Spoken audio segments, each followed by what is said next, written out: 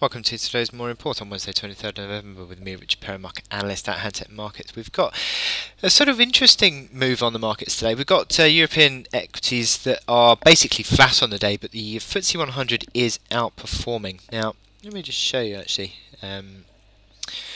the equity markets. FTSE 100 outperforming, and that comes with the fact that the oil price has just mildly ticked higher.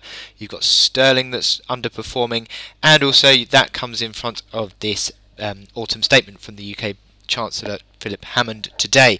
Now, the chances are that Philip Hammond is likely to start to announce some sort of fiscal expansion policies, some road and infrastructure policies of spending, and that's going to help to sort of generate a little bit more sort of growth, hopefully further down the line, to sort of improve the buffer from Brexit.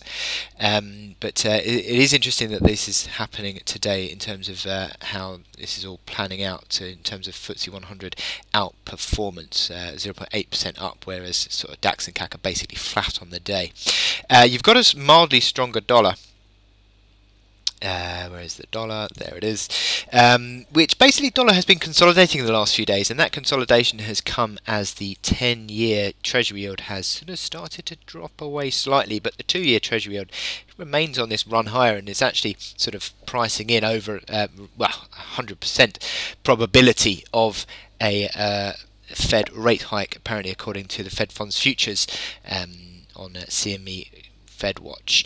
And you have got this this sort of dollar that had been consolidating earlier on, but it's just ticked higher mildly as the euros dropped away, as sterling's dropped away. Interesting that the yen is still a bit of a stronger currency in the last couple of days, and just pulling a little bit lower again, and that's the other outperformer of the day is the Aussie dollar. But much beyond that, dollar is sort of basically a little bit stronger.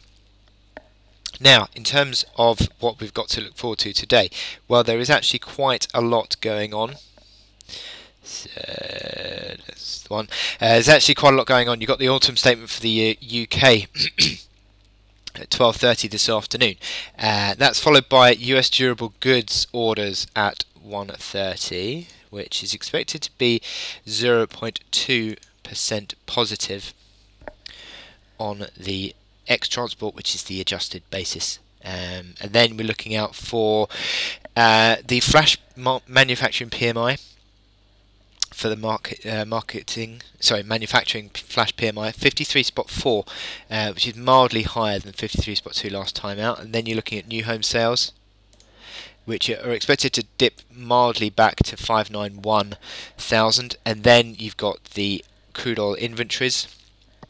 Had a surprise inventory build last week of 5.27. It expected to be 1.2 build this time out on the crude oil stocks. And then we're getting into the Fed, the FOMC meeting minutes for the November meeting. Now, this is an interesting one because we've had this meeting that came, I think it was the 2nd of the month, and basically that was just before the election, where Donald Trump obviously came into became the president-elect and started announcing all these fiscal expansionary policies that the market then took on board as being massively inflationary, massively growth-driven, and basically the Treasury yields took off. Now, the market will now be looking at this these FOMC minutes for sort of signs. I think now, obviously, that the markets are pricing in 100% probability of a rate hike in December, so the market's going to be far more interested in the pace or the rate of the interest hikes. So the pace of tightening is what we're looking out for. Now, we may not get too much of an inkling at that today, so it might be a bit of a subdued response to the FOMC minutes tonight, but it'll be probably interesting nonetheless. So that takes me to my chart of the day, which is the Aussie dollar. Now, the Aussie dollar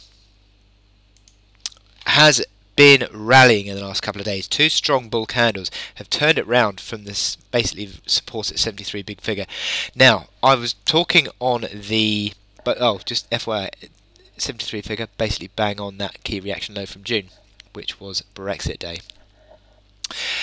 The sort of resistance you've got overhead, though, between 74 figure this candle low here, and 75 figure. You've got all these reaction lows through sort of late summer into the autumn, and it'll be very interesting to see how this little technical rally goes, because you have got a cross buy signal here on the stochastics. You have had the RSI turning higher, but as I said, the outlook on this chart is now negative because you've broken this uptrend. You're trading below all the moving averages. Effectively, you're just unwinding an oversold condition, in my opinion. And there is big overhead supply. Big overhead supply between 74 and 75. And I think that's around about where you're going to start to see the next sell signal coming back in. Now, this reaction low from September was 74.40. Basically hitting today's high and then just mildly coming off. You see on the hourly chart where the RSI on the hourly just again failing to get above 70. Sort of slight rolling over of the MACD lines and the stochastics, but it will be interesting because 74.40, as I said, was an old key reaction low. Got to go back a bit, but still was.